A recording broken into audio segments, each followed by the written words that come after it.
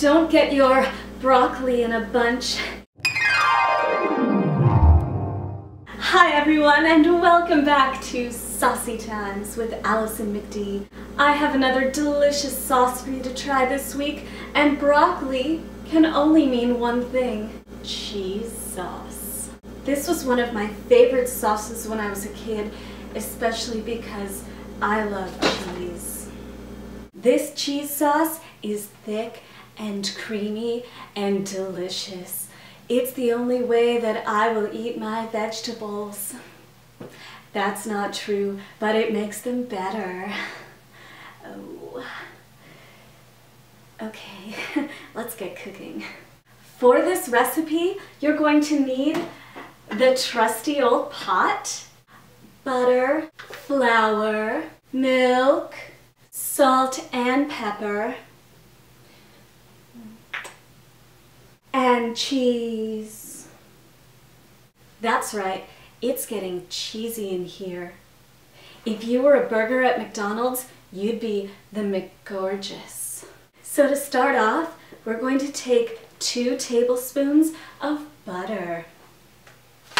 Remember the tub of butter?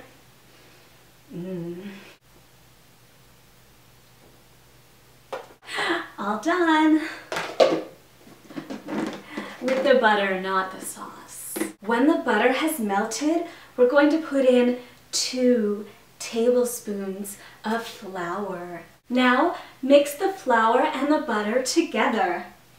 It's going to be a little bit pasty, but that is totally okay.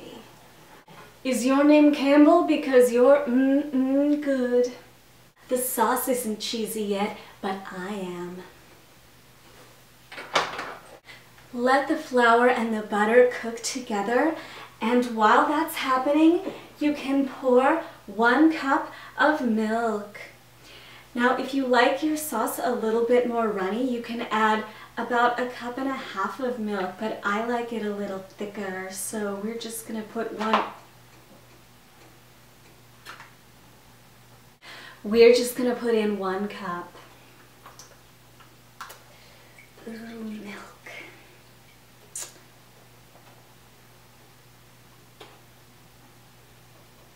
You're so gorgeous, you're out of this world, even more beautiful than the Milky Way. Now, add the milk. Once you've added the milk, cook it over low heat until it gets thicker. Don't forget to keep stirring. It's a good workout for your wrist. While we're waiting, let's make it even more cheesy in here. Do you know karate? 'Cause your body's kicking. I must be a snowflake because I have fallen for you. If you were a laser, you'd be set on stunning. It's a good thing I have my library card because I am checking you out. Okay, now our sauce is nice and thick and creamy. It's time to add the cheese. Now you can turn off the burner. You can take your cheese grater. I got this one at IKEA for about $5. It's my favorite. And take your cheese and grate about 1 cup.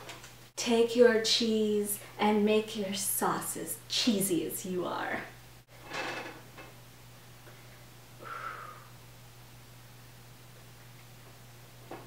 And there you have it, folks. Cheese sauce to put all over your vegetables. I dare you to try this cheesy pickup sauce and those cheesy pickup lines. If you do, please leave me a comment and tell me how it went. Until next time, everyone, this has been Saucy Times with Allison McD. I'll see you next time.